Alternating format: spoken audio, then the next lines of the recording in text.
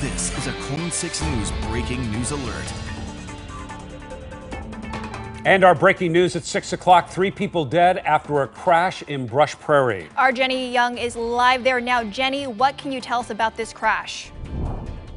3 people dead, Jacqueline, Jeff.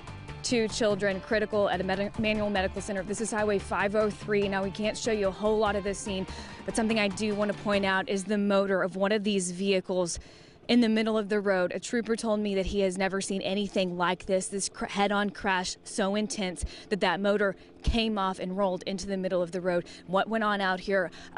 One of the vehicles going northbound was speeding up, trying to pass traffic. When it moved over into the southbound lane, it slammed head-on with another vehicle, killing 3 people, the driver of the northbound vehicle, the driver of the southbound vehicle, and a passenger. And we know that 2 children in one of those vehicles, again, taken to the hospital in critical condition. This road has been closed for about 2 hours now. It's Highway 503 closed from 149th down to 179th. Clark County Sheriff's Office blocking traffic. Washington State Police taking the lead on this investigation. So a lot going on here tonight out here. Definitely a tragic scene for families out here. Next of kin has not been notified yet.